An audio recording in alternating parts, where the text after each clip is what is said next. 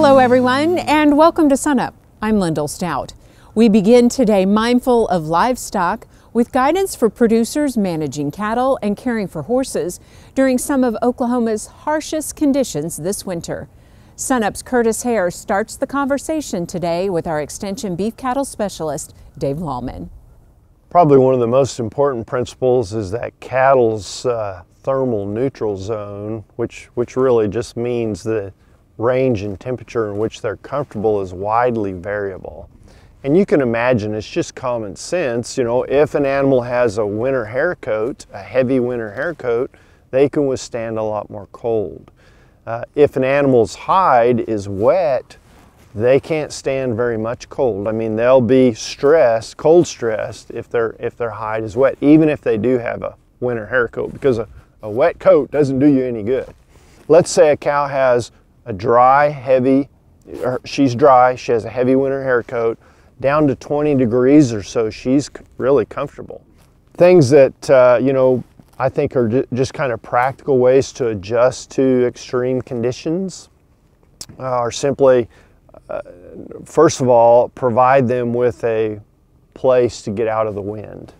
You know, and that can be natural cover in the trees or whatever, or a windbreak or some sort of a building. Secondly, if there's an extended extreme cold and wind in the wintertime, you know, feed better quality hay. You know, their water requirements when it's cold are not as high, obviously, as they are in the summertime, but they still need to be able to drink. So if there's not snow on the ground, it's extremely cold, somebody needs to be responsible for cutting the ice if it's not a, you know, if it's not a rural water system, or if it's not a moving stream.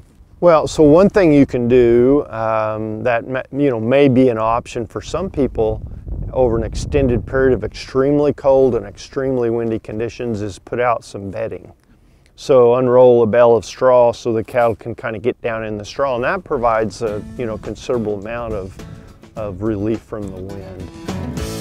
We're here with our Extension equine specialist, Kris Hiney. And Kris, we just spoke with Dave Lalman about cattle in winter, so let's move to horses. What are some things that producers need to think about with horses in winter? Sure. So most horses can tolerate winter pretty easily if you've allowed them to adapt to winter, essentially grow a winter hair coat, be out in the temperatures. And if the temperatures do drop pretty low, we do know that horses will need extra energy so that they can maintain their body temperature. So one thing that people do need to think about, though, is their water source. Talk a little bit about what are some things they do need to think about with that. Sure. So it's really important in the winter that horses maintain their water intake, and horses don't really like icy cold water, so they may actually drop their water intake in the winter, which can be pretty negative as far as health effects. So we want to make sure they always have fresh, open water. A lot of people will use tank heaters or bucket heaters, but the big important thing with those is to make sure that there isn't any stray voltage. Horses are extremely sensitive to electricity, and they can almost learn to fear their water, which can be extremely detrimental. So one thing that we need to think about is older horses, or geriatric horses, as their teeth wear down, they actually may become more sensitive to cold, and so your older horses may actually drop their intake of water in the winter just because it doesn't feel very good. So while horses will adapt to the cold, producers do need to think about having shelter for horses, you know, out of the wind, correct? Yeah, absolutely. Horses need to have shelter from the wind and rain. Freezing rain on a horse can chill them really, really rapidly. So that's the ideal scenario, is we have something that blocks wind and rain from them. Alrighty, thanks, Kris. If you'd like some more information on cattle and horses in the winter, go to our website, SUNUP.OkState.edu.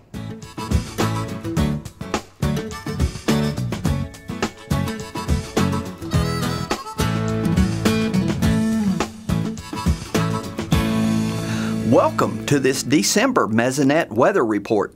Snow expectations last week were quickly squashed as the much forecasted storm took a more southerly track. It did, however, drop a little rain to Oklahoma, albeit not necessarily in the driest areas. Southeast Oklahoma received the most, with Idabel topping the chart with 1.93 inches. The north half of the state, along with most of the southwest, continued the recent dry trend. This week, Wind seems to dominate the weather talk. Maximum wind gusts for December the 11th reached into the 40s, with Watonga hitting 47 miles per hour. When the cold front moves through on Thursday, we expect to see winds even higher, with gusts reaching into the 50s in western counties. Rainfall chances have been few and far between lately. There is, however, a reasonably good chance of precipitation for central into eastern Oklahoma as represented by this National Weather Service map. It goes through Monday, December the 17th. Hopefully, this storm will move some moisture into areas of the state where we need it the most, specifically the northeastern counties. After this storm, things look pretty dry, making the chances of a white Christmas very slim. Now here's Gary using that dreaded D word again, drought. Thanks, Wes, and good morning, everyone. Well, let's revisit one of my least favorite, but unfortunately most popular topics, drought. Now we know drought's a sneaky hazard, and it can pop up when you least expect it. But if you look at the last 60 days, things are starting to look more and more interesting in Oklahoma. Let's get straight to the new drought monitor map and see what we have. Now, since last week, unfortunately, that D1 moderate drought up in northeast Oklahoma has started to spread just a little bit. The area covered by that drought is a little bit bigger. It's not a widespread area, but we do see that yellow area, which is D0, or abnormally dry conditions, has also spread to cover the entire northeastern corner of the state and also bleeding over into north central Oklahoma. Well, let's take a look and see what's happening on the Mesonet rainfall maps. Now, last week we looked at the 30-day maps, and unfortunately we've now extended that dry period into the 60-day maps. So the 60-day observed Mesonet rainfall, we see very little rainfall up in north central Oklahoma. In fact, Cherokee up in Alfalfa County has had less than an inch, and less than 2 inches over much of northwest Oklahoma. That's the area we're looking for possible spread as we go in the next couple of weeks if we don't get good rainfall. Now, if we look at that as opposed to normal over that same time frame, we can see much of north central, northwest Oklahoma, even down into central Oklahoma, is between 2 and 4 to 5 inches below normal. So why don't we have widespread drought? Well, we are in the cool season, and it's cooler than normal for this cool season so far. But also we go back to 90 days and we can see some pretty good rainfall surpluses dating back to those periods. Still, though, we see that massive amount of deficit up in the northeastern quadrant of the state. So we do need moisture across the entire state, but especially across northern Oklahoma, where we are in danger of seeing that drought intensify despite the fact that it's the cool season. That's it for this time. We'll see you next time on the Mesonet Weather Report.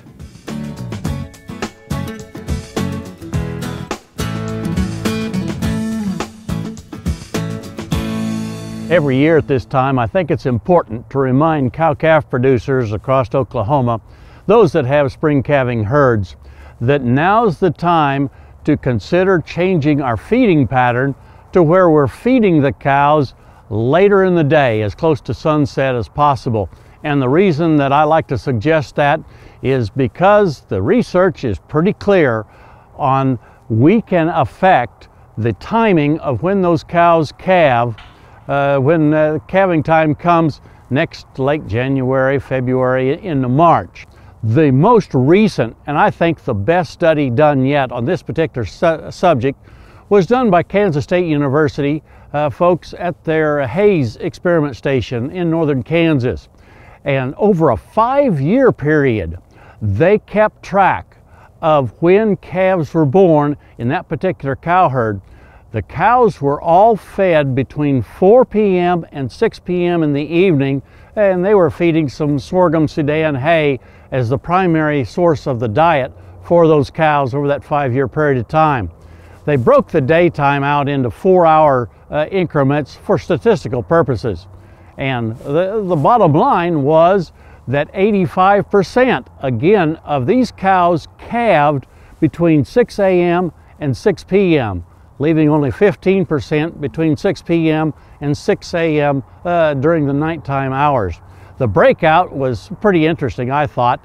The first 4-hour increment from 6 a.m. to 10 a.m., 34% of the cows were calving.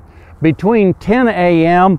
and about 2 p.m., 21.2% of the cows calved, and then between 2 p.m. and 6 p.m. it was up to about 30%, again, of the cows that calved in that particular time frame.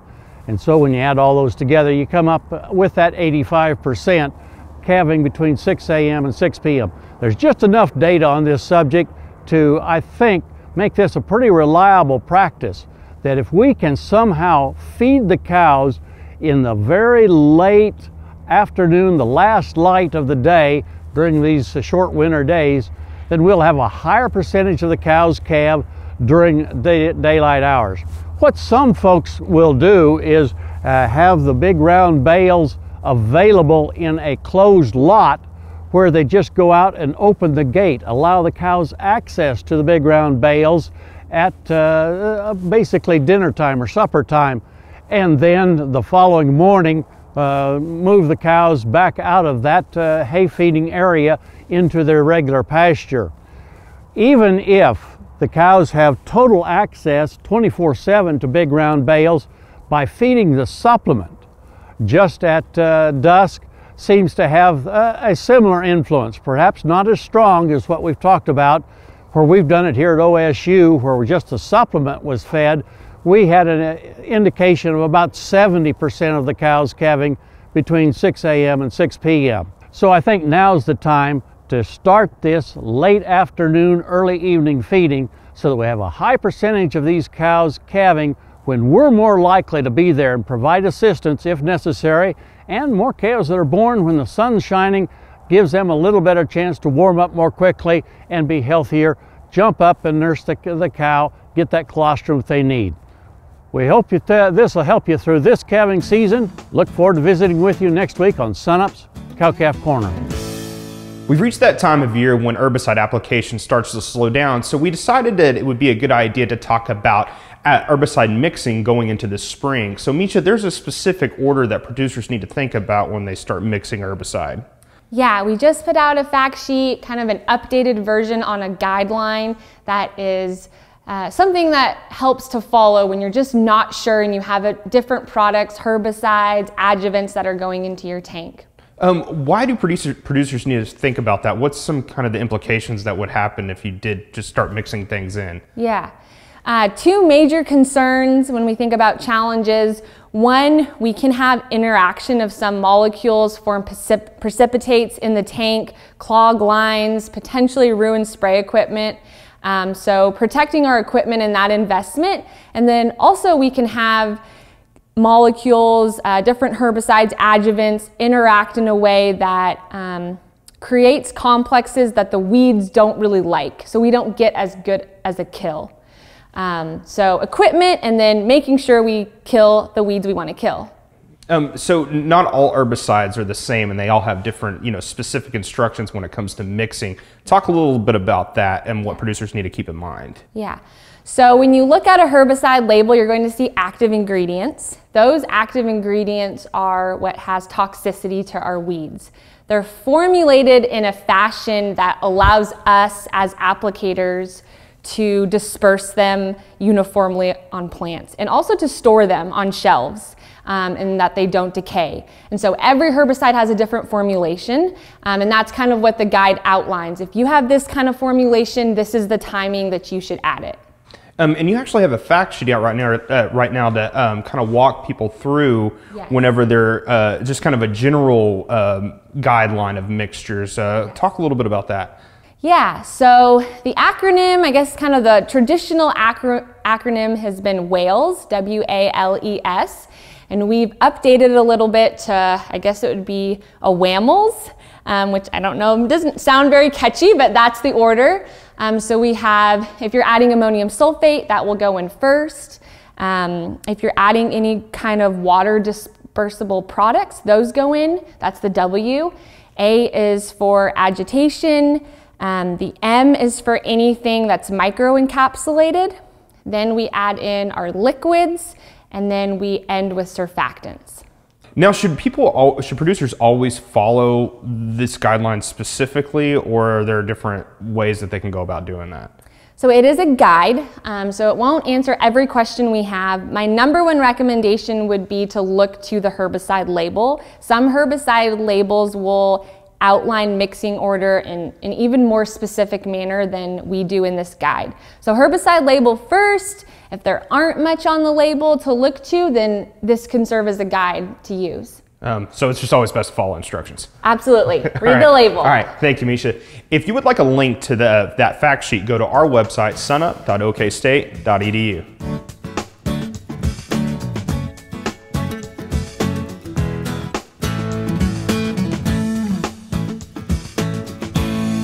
The WASDE came out earlier this week, and Kim, what was the markets like ahead of the report? Well, if you look at expectations, hard red winter wheat exports were running about 36% below last year's level. The USDA November WASDE had it down 3%, something had to give there. Also, Russian wheat exports were running well above expectations. And the market was looking for some adjustments in Russian export numbers. There were a lot of times you used the word expectations in there. Did the USDA report actually meet those expectations? I think they did. As you look at hard red winter wheat exports for the U.S., they lowered that from 360 million bushels down to 320. It's now 14% below last year's projection, or last year's exports. And our exports increased a little bit, so we're running, rather than 36, we're about 31% below last year's level, so we're adjusting there. They also raised Russian exports 55 million bushels. Of course, now to do that, they raised Russian beginning stocks by about 37 and lowered Russian ending stocks by about 19 million bushels. So with those adjustments in there, does that make it good or bad news? Well, yes, it does. There's a little bit of both in there. I think the bad news is that hard red winter wheat exports for the U.S. are going to be lower than they were projected earlier, but again, that's expectations. Raising the Russian beginning stocks, 55 million bushels, is more wheat than we thought they had. However, if you look at what's going on, the Russian ending stocks were 436 million bushels last year. They're projected to be 197 million at the end of this year. That's 239 million bushels Russia's not going to have to export in the 1920 marking year. And I think that's good news. Also, Russian exports are well above average. If they keep up this pace, they're going to be through exporting in mid-February, and that's going to open the market for us. So that's the news around the world. Is that good news for Oklahoma ag producers? I think that's good news that our export demand should increase late in the year. I think also the good news in those reports is that the world is going to use more wheat this year than we produced last year. We've talked about it before. So all our quality wheat, we came into this last year short on protein. We're going to come into next year short on protein. The market is going to need a high quality protein wheat come June 1. And if we deliver it, we're going to get a good price for it. So putting all that effort, into last crop is starting to pay off for this crop, and potentially the effort could pay off for the next one? I think so. And also, you can put in there with the Russian ending stock so low, and the crop condition of their crop right now is not as good as it was last year, and there also some reports say they have less acres. If they lose a crop, we're primed and ready for significantly higher prices. Okay, thank you much, Kim Anderson. Hopefully we open that present soon. Kim Anderson, grain marketing specialist here at Oklahoma State University.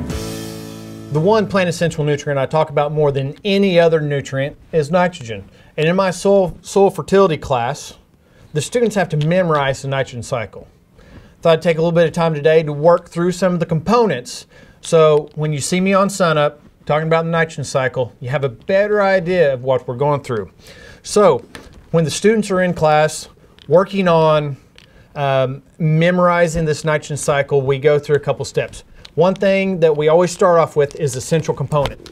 So the central component is what everything operates around, and that for nitrogen is organic matter. We say organic matter is a central component because everything operates around it. In organic matter, there's a lot of nitrogen. So nitrogen coming out of organic matter can really contribute to the system, and nitrogen also goes into organic matter, removing it from the plant availability of the system. So also in the nitrogen cycle, so we have the one central component, we have three primary nitrogen sinks. So one of the nitrogen sinks is the nitrate pool, so NO3. This is the plant available pool that's sitting there where we have a big reserve of nitrogen.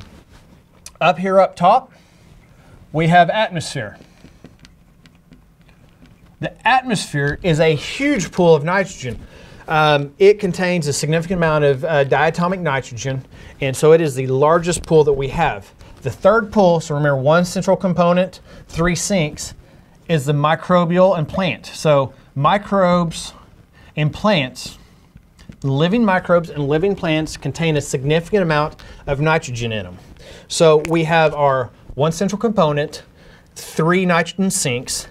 Then, in addition to that, we also have our loss pathways. So we go one central component, three sinks, and now we have four loss pathways that all these students learn about. So we go from nitrate, with nitrate we have the leaching pathway.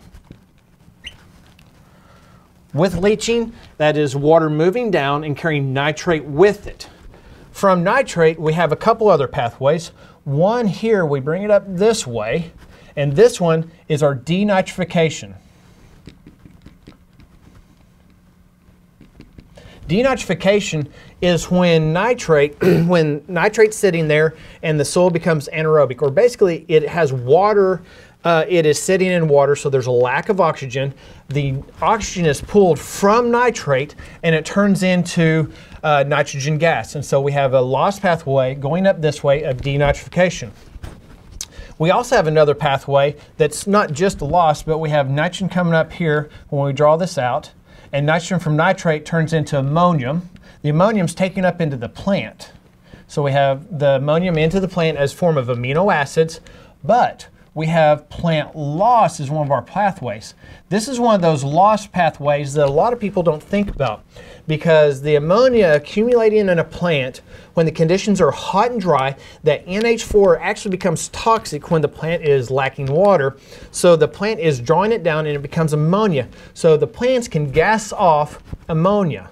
In a hot, dry season at around flag leaf for winter wheat, if it gets really hot and really dry, we can lose an upwards of 20 to 30 pounds of ammonia gas through the leaf alone.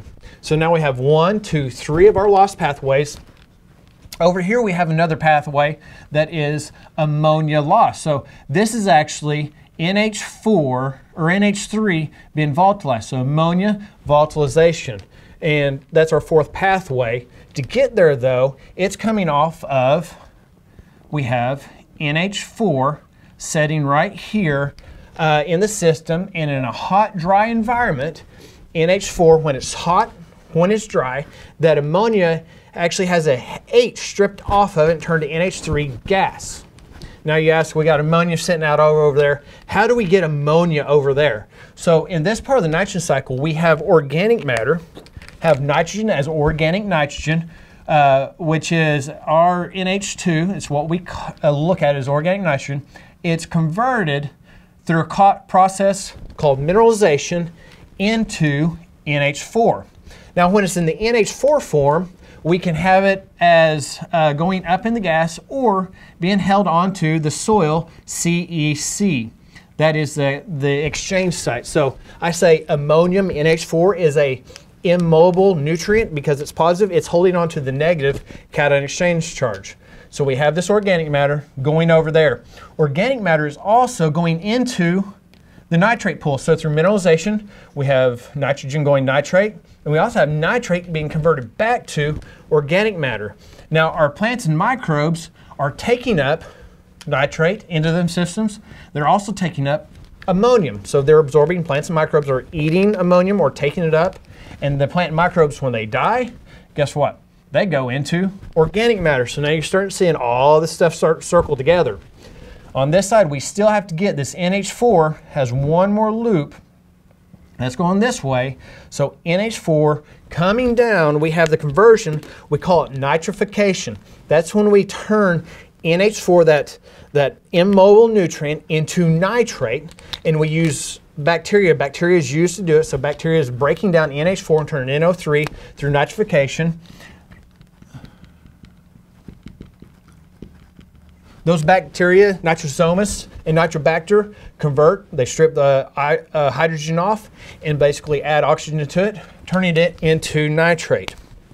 So we have our central component, our three pools. So we have our nitrate, microbial, plant, and atmosphere, which we have our volatilization going up here. We also have the denitrification going in here, adding more nitrogen to the atmosphere.